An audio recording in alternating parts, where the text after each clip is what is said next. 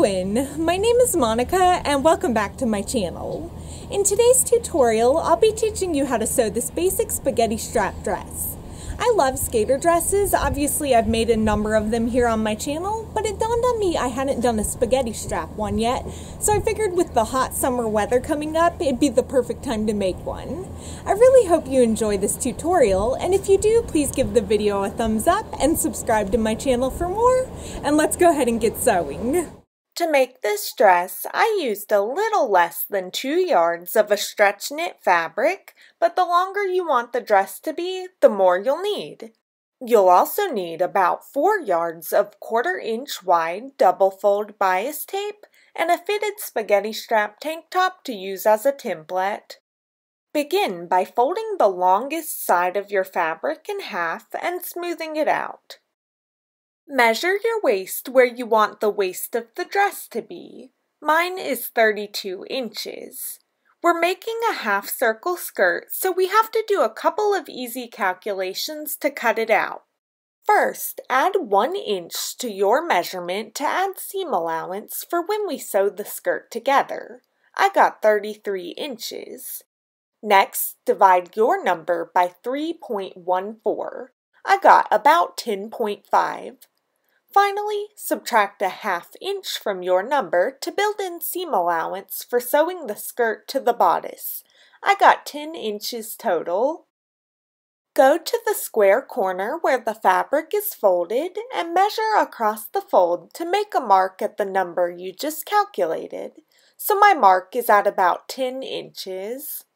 Swivel the tape measure down and make another mark at that number, and then continue measuring from the corner and making more marks to create a 1/4 circle shape, which you'll connect and cut out to create the waist of the skirt. Decide how long you want the skirt to be and add a 1/2 inch for seam allowance. I wanted a 22.5 inch length, so I got 23 inches. Measure from the waist and make a mark at that number, so mine is at 23 inches. Move the tape measure down the curve and make another mark at that number, and continue measuring down the waist and making marks, which again you'll connect and cut out to create the skirt's bottom edge. When you unfold the fabric, you'll have the skirt cut out, but after holding it around my waist, I decided to trim a couple inches off the length.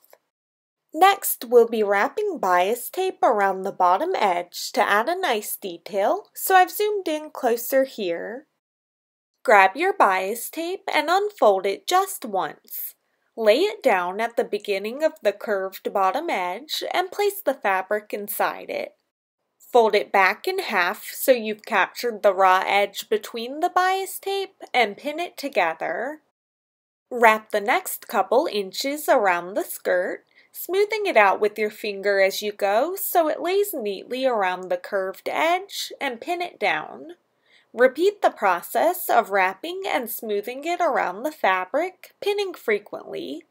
Although this takes a few minutes, the detail is worth it, and my best tip is to use good, strong pins, which are a lot easier to push through the bias tape. When you're done pinning, sew along the bias tape to secure it using a straight stitch and making sure you're sewing both sides of the bias tape together. Stop sewing as you remove each pin so you don't risk having a pin or needle go through your hand. Fold the skirt in half with the correct sides facing together and pin and sew along the straight edge using a 1/2 inch seam allowance for all the dress's seams.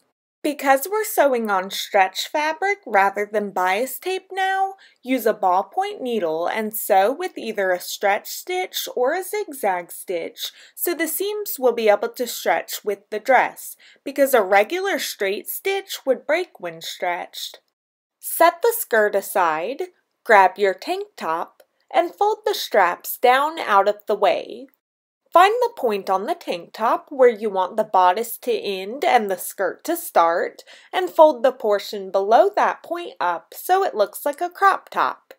Then fold it in half down the center, and this is your bodice template.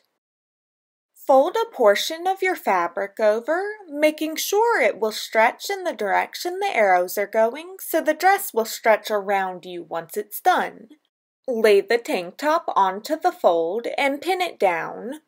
I decided to lower the neckline just a bit, although this is optional. Cut right along the shape of the neckline and armhole, and then cut a 1/2 inch larger than the side and bottom edge to add seam allowance. When you remove the tank top and unfold your fabric, you'll have your front bodice piece cut out. Fold it back in half, fold a piece of your fabric over, and pin the bodice onto the fold of the fabric. Cut along the bottom edge, side, and armhole, but instead of cutting along the neckline, cut a straight line back to the fold of the fabric. When you remove the front piece, this is what the back should look like.